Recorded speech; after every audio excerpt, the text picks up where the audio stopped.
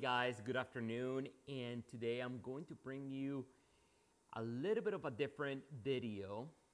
So about 2 weeks ago I ended up crashing my DJI FPV drone, and the gimbal was completely broken. So I took the 4 screws right here, I took this part off right here. I broke this right here too, so I kind of like exchanged it. I went ahead and got the parts from eBay. I got the gimbal. I got, what else did I get? Yeah, I got the gimbal cover right here. I got the gimbal cover. I got the frame where the gimbal cover goes. So I went ahead and took everything apart, put everything back together, and I turned on the drone. So when I turned on the drone, I got a message in right here in the goggles that the camera needed to be calibrated. So I went through the settings. It didn't fix anything. I went ahead and did a Google search, and the Google search said that it took me to YouTube, and it gave me a link that you have to actually download, which I'm going to put the link just below, the DJI Assistance 2 Consumer Series. So I downloaded that. What I did was I hooked up the drone with a USB right here to the computer. I went ahead and did a refresh, firmware update. The signal or the message was not going away. I went ahead and calibrated the camera, because there's an option there to calibrate the camera going like this with the screen. So you have to go like that, and you also have to calibrate the sensors on the bottom. So that actually helped a little bit.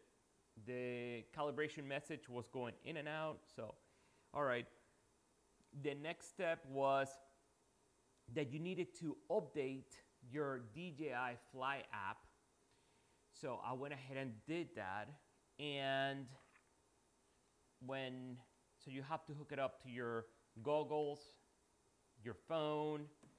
You have to make sure that you have the drone, the remote, the goggles, and the phone on, and the DJI Fly app needs to be also updated and on.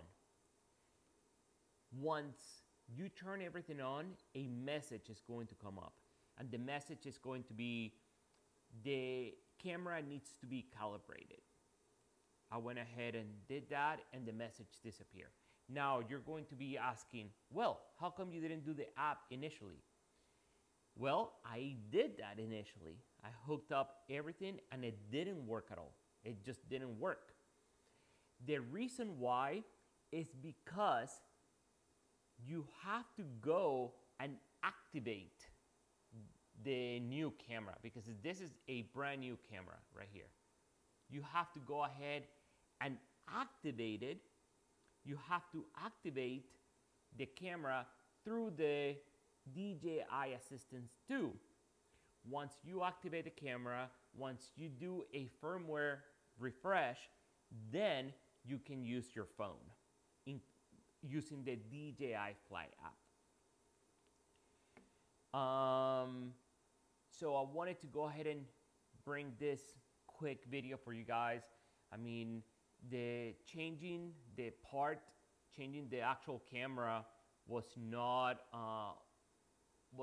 difficult at all. It was not difficult. You just have to be very, very careful. Change everything, you know, make sure you keep everything organized. Put everything back together in reverse.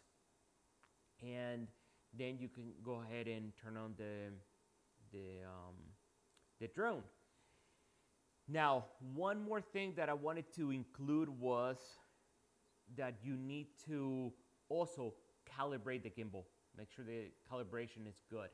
Make sure you go ahead and calibrate the gimbal. Now let me show you that the drone is actually working. Let's go ahead and see.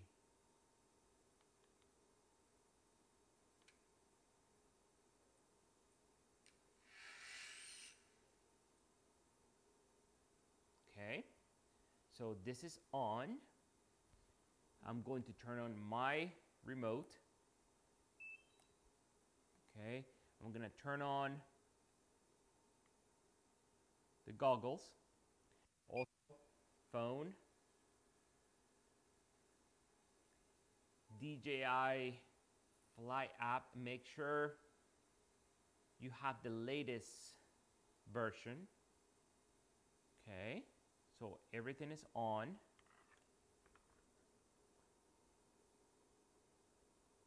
And there's no message whatsoever. There's no message on my phone either. It says camera calibration successful. Let's go ahead and check this here. No message whatsoever. Okay, in conclusion, yes, well, sadly, I broke the gimbal. I broke the frame of the gimbal. I broke the gimbal cover. I went ahead and got the replacement parts from eBay. The camera was about $70. The gimbal frame was about $13. It included the gimbal cover and the frame. I went ahead and put everything back together. Once you put everything back together, you need to go ahead and use the DJI Assistant 2 Consumer Series.